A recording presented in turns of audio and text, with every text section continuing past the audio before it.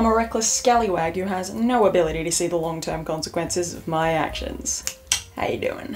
You're intimidated by me, and I am absolutely relishing it.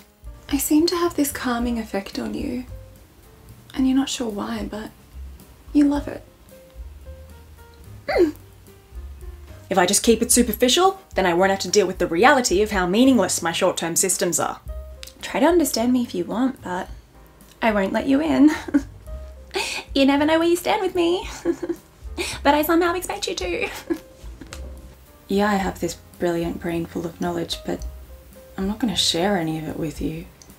I'm going to take it to my grave and deprive humanity of all the brilliant discoveries that I've made. Blah blah blah, kerfuffle kerfuffle, surface level chit chat, broad claim with no evidence. You're willing to overlook how pedantic and structured I am because I'm the only one who seems to understand your profuse disdain for all things emotional. Just nod and smile a whole lot as I talk to you. That way you won't have to say something that's inevitably going to offend me.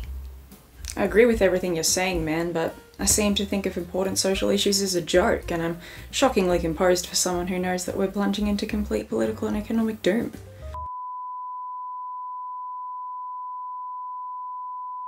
I'm too sweet to be real. There must be something lurking underneath the surface that will explode at any minute. Try provoking me and see if it comes out.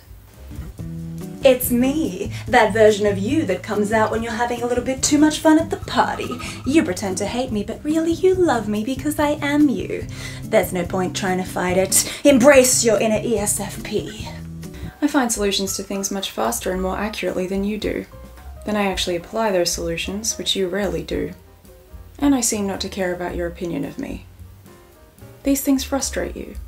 I am an insufferable know-it-all, and that means that I couldn't possibly be an INTJ. Prepare for discomfort as I ruthlessly probe at your personal life.